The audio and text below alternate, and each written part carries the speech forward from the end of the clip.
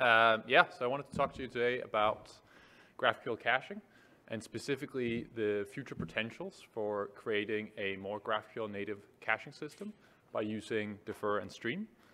My name is Andreas Heiberg. I'm the engineering manager at Stellate, and we help scale or build tools to operate GraphQL servers at scale. And one of those tools is a edge cache or a CDN specifically for GraphQL. And so that's why we've been thinking about it and why I wanted to share with you today. Before we kind of start, how many people have helped maintain a GraphQL server? So most of us, right? How many people have tried caching GraphQL responses? Not many of us. Okay, so this will be interesting. So why do people cache, right? The most fundamental reason is cost reduction. As an example, one of our big customers, Puma, they saw a 40% overall infrastructure cost reduction by caching their responses, right? And why is that? Well, it's very expensive to go to the database, to the Elasticsearch cluster and whatnot to compute these GraphQL responses. It's a lot cheaper if you can just store the same response over and over again and give it to the customer without having to do any compute, right? So that's what caching allows you to do. And another reason is speed. The way modern CDNs work is that we have nodes all around the world that are really close to your customers. And so if you have a cache response, you can see response times of like 50 milliseconds, which is a bit ridiculous. And the third reason is scale, right? When you see a massive influx of traffic, you want to not have downtime. And that is made much easier if the requests never come to your origin. So that's part of why caching is really cool. And so how does GraphQL caching work? Many of us have not tried it, so I'll try to explain it in brief. There's a bunch of different solutions out there, but in essence, they all work the same way. You have a GraphQL request coming in. The server will look at that and say, what are the types and fields in here? And do I have any caching config for those, right? Have I said, okay, for the product field, for example, I want to cache that for 1 day. And so based on this information, you'll add a cache control header to the response saying, please cache this for 1 day. Well, one of the difficulties here is if you have multiple max ages in your document. Let's say the product here is cached, but let's say we add another field like similar products, right? Say you're a front-end developer and you're being asked to add product recommendations to a product page, right? You go to the query, you add the similar fields, similar products to your query. You implement the front end, everything's good. You release it to production, all is good, right? But now your SREs or your infrastructure team comes and they complain. They say, you just destroyed our server. We're getting all this incoming traffic. Nothing is being cached anymore. And the reason for that is the GraphQL cache looks at all the types, and it has to take the minimum max age in that body, in that document, because you don't want to cache things for longer than the backend developers would like you to do.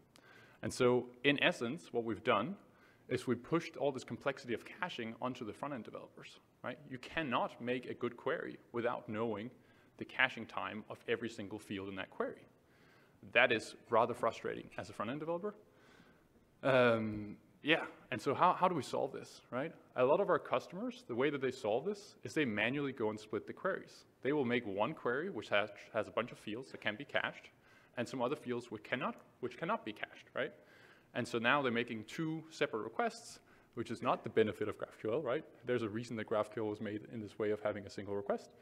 So it slows down the experience, and also this back-end complexity of caching is still in the front end. We actually added to it. We have to maintain multiple queries now. And this also gets even worse from the back-end perspective, right?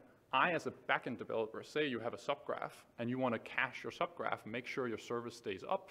You put all this caching configuration in there, but it's not helping you, because front-end developers can break the cache any day, right? And so this gets really frustrating.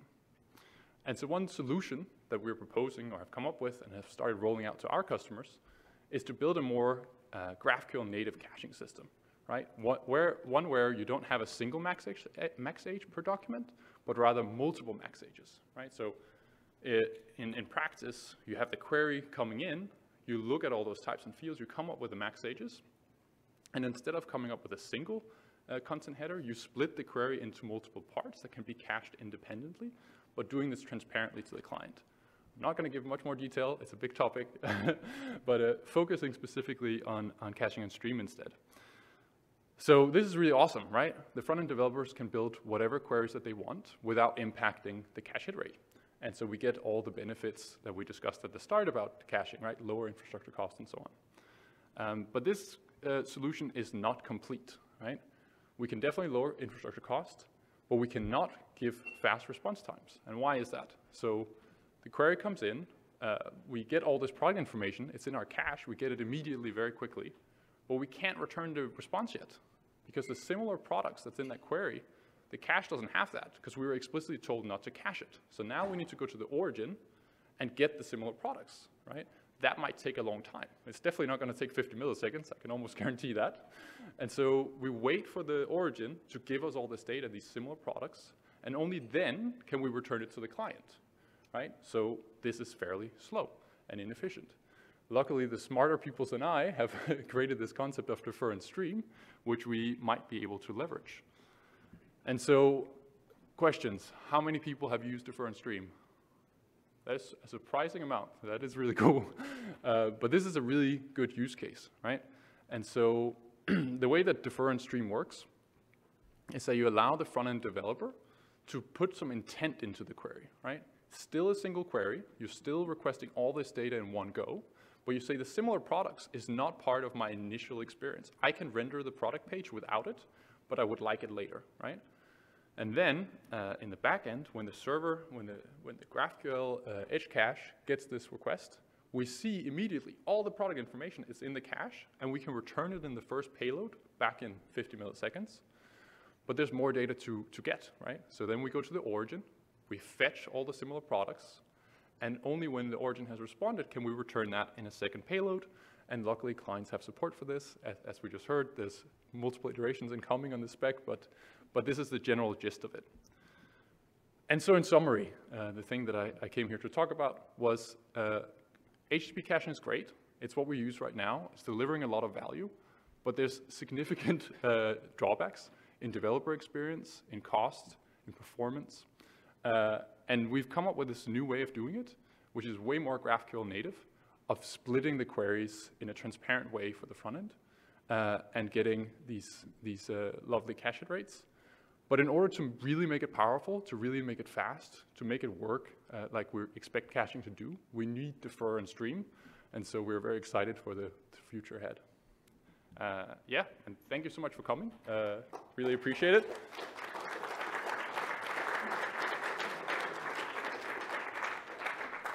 And yeah, as I mentioned, I work at Stellate. We have a booth. We have the best swag in the business, so please come and get some swag. And I also recently started hosting the GraphQL podcast, not the conference, sadly, the GraphQL podcast. And so if you have anything interesting to talk about to the general GraphQL community, I'd be happy to talk to you and have you on the podcast. So yeah, thank you so much. I don't know if we have time for questions. Oh, I have 2 minutes. Any questions? Go ahead. One question, what's the implication of cache misses? What's the implication of cache misses? Yeah, cache misses. Yeah, so the same thing. So it's not a normalized cache, but as I said, we have these multiple cache buckets. And so if there's part of that query that is no longer in the cache, we can go to the origin and fetch it. And depending on whether it's been deferred or not, we would have to defer that initial return to the client, right? So say there's a cache miss and that data is deferred, then we can still return the initial response from the cache and go and fetch it from the origin, and vice versa. If it hasn't been deferred, we have to block the entire response for the origin, right? As you would expect, yeah. I think you were first.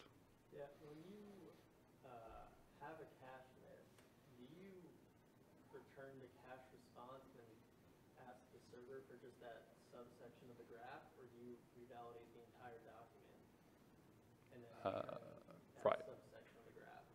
So currently, the way caching works is that for the first cache miss, you have to go and fetch the entire body, right? It's the entire response. Sure. In this concept of partial query caching, we would only go to the origin for the sections that are not in the cache, right? So, depending on how many buckets you have, how many max ages, you have a smaller and smaller buckets in the cache, and so you would only go and fetch from the origin what is kind of the minimal set of fields that were missed.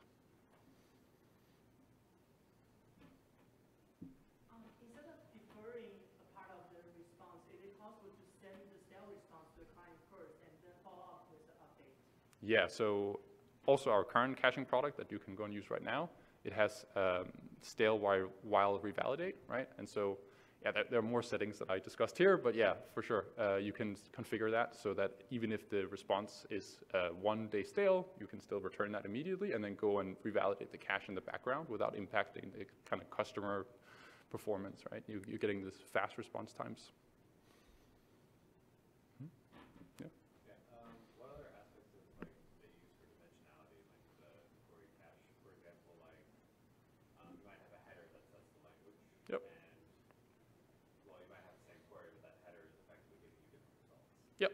Yeah, this is very much supported. I mean, also in our current product, but I can't talk about everything. But yeah, we have this concept of scopes, which allows you to have kind of dynamic cache buckets. So you can support headers, cookies, and JWTs, a few other things. You can run functions on it, all this kind of stuff. But yeah, essentially you just tell the cache, you know, I want the language header to be part of the cache bucket, right? So you would get a cache bucket for each language.